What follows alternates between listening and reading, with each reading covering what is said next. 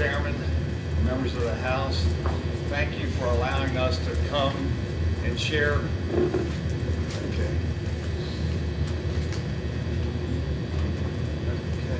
Thank you.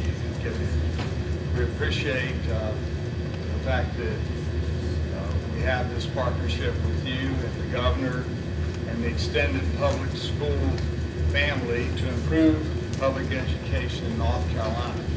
The State Board of Education and the Department of Public Instruction are your resources to help you identify important changes that are needed in our public schools. We serve as your administrative arm for the implementation of your initiatives and the distribution of resources you appropriate, the monitoring of your programs, and your researchers for changes and improvements to your initiatives. We take this partnership seriously, and we are proud of how we have implemented the important initiatives that you have targeted for our public schools.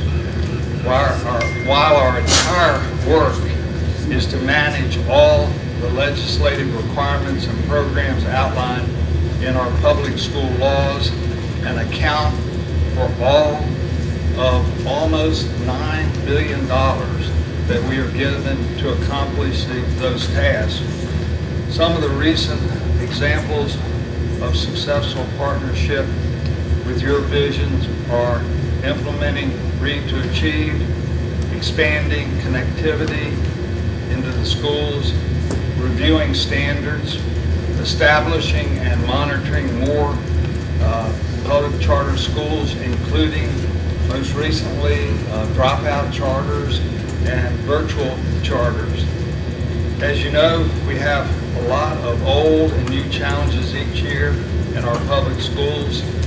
You fund at least 185 days of instruction for over 1.5 million students, where the school buses travel 1 million miles every day, where over 184,000 people go to work every day in 2,600 schools, and where 1,276 meals, about 1,276,000 meals are served every day, and where we prepare our children to be career and college ready, which of course is the most important thing that we do.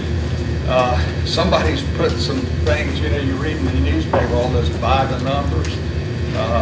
So here's some numbers that are kind of interesting somebody's put together. 1 million miles, like our buses travel every day, that is the daily miles that all Greyhound buses travel nationally per day. 184,000 people employed is more than Ford Motor Company, Walt Disney, and CVS individually. It's about the same as American Airlines and Cracker Barrel combined. And 1,276,000 meals is more than all the McDonald's. We have 475 McDonald's in North Carolina, more meals than they serve each day. So you've got the numbers now. A key to our partnership with you relates to the State Board of Education's continuous research as to what will help each public school student be successful. We bring results of the State Board's work to you in many ways, from policy changes to needed changes in resources. Today we are focusing on what our research indicates would be helpful funding changes for next year. We look forward to many other opportunities where we can share with you many other non-funding initiatives that the State Board has been working on your behalf. Our public schools look after the state's most precious resource over 6 hours every instructional day. While there are a lot of activities and operations involved in managing over 1.5 million students every day, the only important or most important thing we do is create an environment that facilitates effective student learning.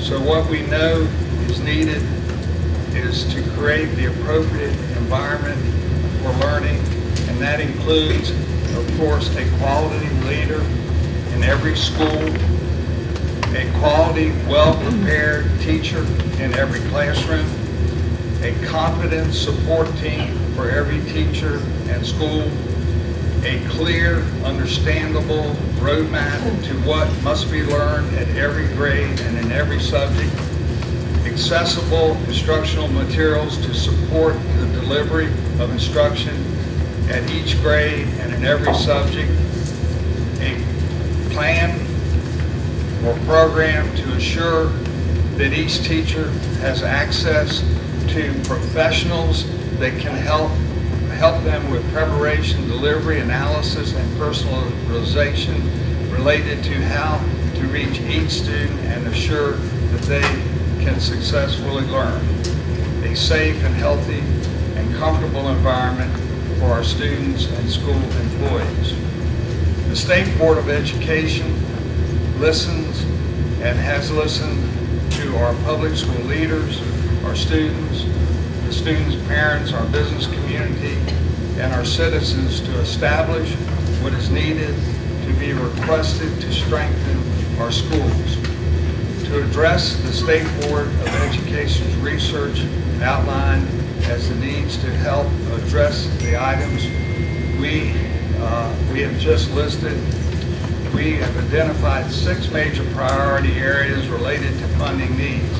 And of course, that is teacher salary increases, digital learning, recruiting, retaining, and supporting our teachers, state agency support for public schools, general classroom support, and our residential schools.